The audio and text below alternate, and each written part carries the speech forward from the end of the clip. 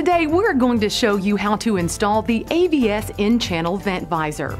The AVS In-Channel Vent Visor easily installs inside the window channel to provide you with a sleek, factory-installed appearance to your vehicle in just minutes.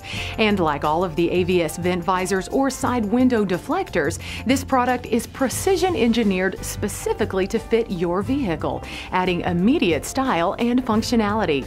Once installed, you simply roll down your window and let the fresh air in.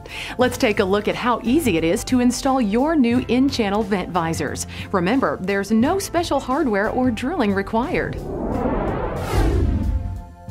Now, before you get started, test fit the vent visor to get a good idea of exactly where it's going to slide into your window channel and attach. Take the alcohol pad included with your kit and clean the area inside the window channel where the vent visor will attach.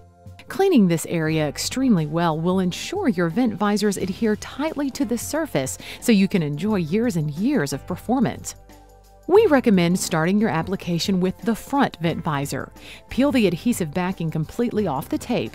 Now place the end closest to the mirror in the window channel first. Gently flex the product to place the opposite end into the channel. Once in, you get both sides into the channel. Gently move the vent visor up into the channel. Press it all the way up and press firmly against the rubber, following its shape from edge to edge to make sure you have a good, tight fit. With the front in-channel vent visor in place, it's time to install the rear visor.